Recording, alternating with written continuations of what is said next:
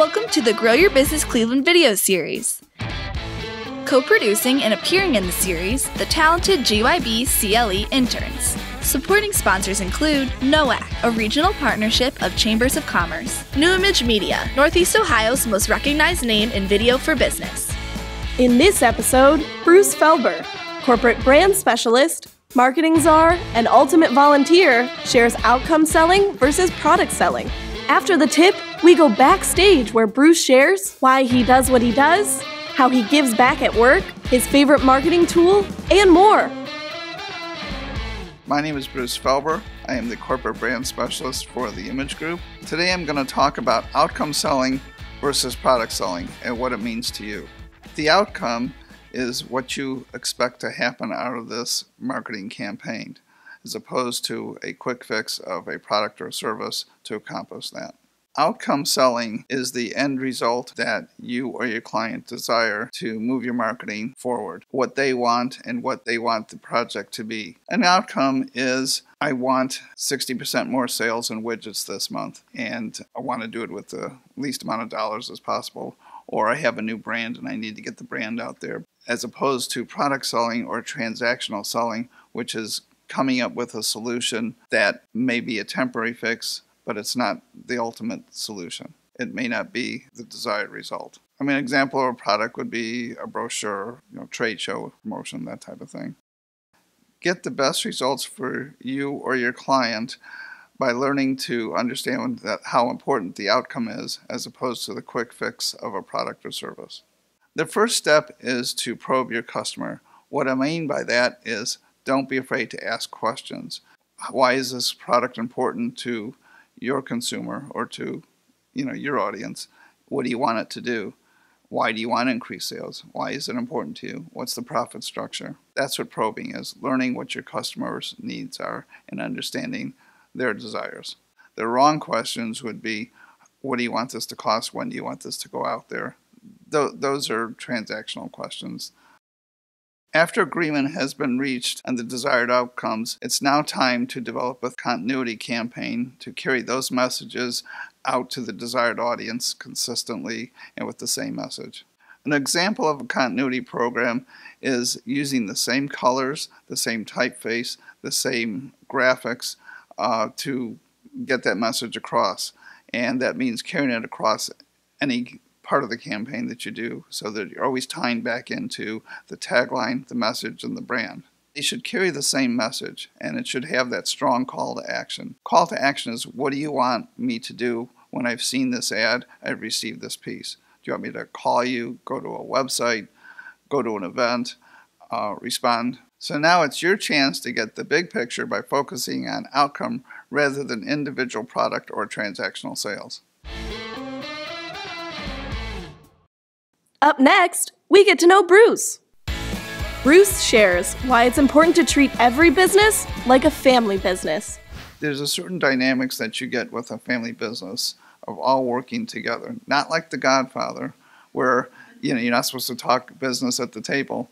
You tend to do it. You eat and breathe your family business. And I think that desire to grow has given me that same ability to take what I've learned in a family setting and treat my clients like family to have their results for what they want to do. The reason I put all my soul and energy into the work that I do is the desire for my clients to become part of the solution.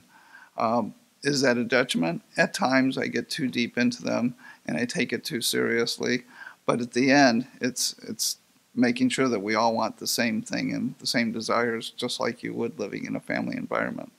It's not always about the money. It's wanting to do a good job for everybody that you work with. And sometimes it is a detriment, but sometimes you do it anyway. But it's also sometimes the most fun. And that's, to me, if you're not enjoying what you're doing, then why are you doing it to begin with? When he's not practicing his craft, Bruce is likely sharing his knowledge with others. I think the reason why I volunteer, and maybe volunteer too much, is I like to give back to those people who have contributed to my success. I just think it's important. I think it's one of the responsibilities we have as humans is to constantly try to make things better. I'm currently serving on the Cuyahoga Valley Chamber of Commerce Board. I've previously served on the Streetsboro Area Chamber of Commerce, where I was president. I've served as a 2-time president of the Ohio Promotional Professionals Organization, and even served as the Trade Show and Education Chairman for 5 years. I have served on almost every committee that I can think of for the Promotional Products Association International. I served on the Charter Review Board for our city. I've had 2 political action committees where I've tried to help out the city in different ways and educate citizens for certain issues. I just enjoyed that. It wasn't about what was going to do for me. It was what can we do as a whole for the industry. So I guess my advice is that get involved in your industry, get involved in your associations, get involved in your community. That old saying, what you put in is what you're going to get back out. Seeing is believing. Bruce took the time to show us an example of using a simple communications piece to control outcomes, and why it's one of his favorites. So, Juliana, we talked about outcomes at the beginning. This is one of my favorite pieces to control outcome. It's called the logo loop, and it's basically a communication piece where graphics and copy communicate just as you're doing now. As you're folding it and unfolding it, you're getting a different message each time, and then it takes you back to the center. What I like best about this piece is, number one, it's flat, so it mails easily, can be handed out easily. It offers a lot of real estate opportunity. When I say real estate, a lot of ability for graphics and copy points. It's interactive. The more somebody interacts with something, the more they're going to read it and get that message. And it's fun. So how did Bruce score as a Grow Your Business Cleveland expert? We gave a thumbs up for creating outcomes, treating clients like family, serving the community, and being a baby boomer. Special thanks goes to our Grow Your Business Cleveland contributing experts for supporting our mission of growing business and kickstarting careers in Northeast Ohio. So don't miss a video or an opportunity to be a part of the show. Subscribe at GYBCLE.com and follow us on our social media channels. And remember, if you like it, share it.